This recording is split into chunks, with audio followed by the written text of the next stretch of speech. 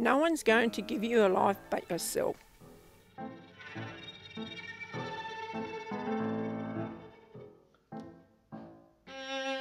Mum and Dad were Polish, and they met in a camp for displaced persons in Germany after the Second World War.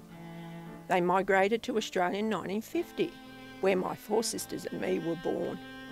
We lived in the Migrant Hostel at Unanderra for 5 years. It was good being surrounded by other families. Because I was born with a dislocated hip, I spent my time between the hostel and hospital. But I wasn't unhappy. There was always lots of entertainment and fun things to do. I think my sisters envied me sometimes.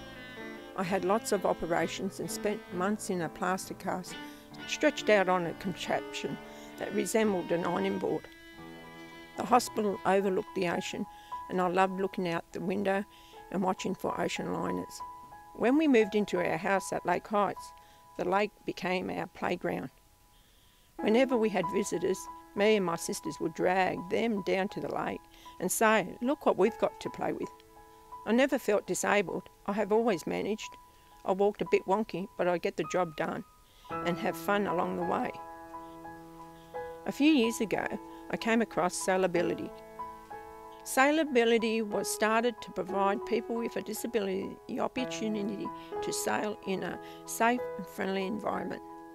I volunteered to do the barbecue lunch for the sailors, but soon I was out sailing on the lake too. And to think I used to have a fear of deep water. Sailability is about freedom and independence, and anybody who wants to experience the thrill of sailing is encouraged to join us. Regardless of age or anything else, the more the merrier.